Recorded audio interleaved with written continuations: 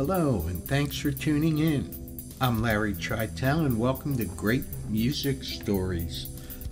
This is the story of a very versatile and gifted musician, songwriter, and actor, Bobby Darin. Born Walden Robert Casado in New York City in the year of 1936.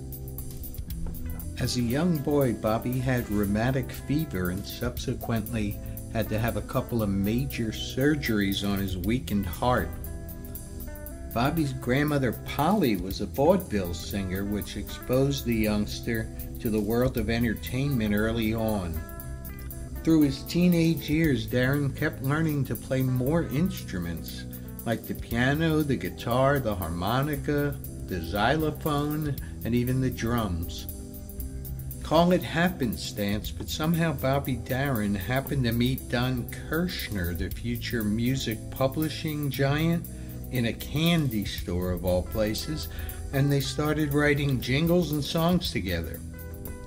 In 1958, Darin hit it big with a song he co-wrote with disc jockey Murray the K called Splish Splash. He followed that with more big-selling records like Dream Lover, Mac the Knife, and Beyond the Sea. There were a few stories going around of how Bobby got the name Darin. My favorite one is that he got it from a neon sign that was blinking.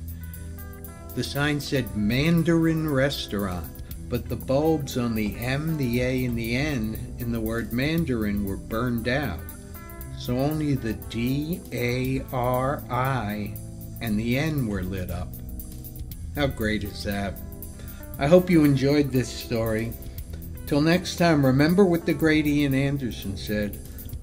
Life's a long song, but the tune ends too soon for us all.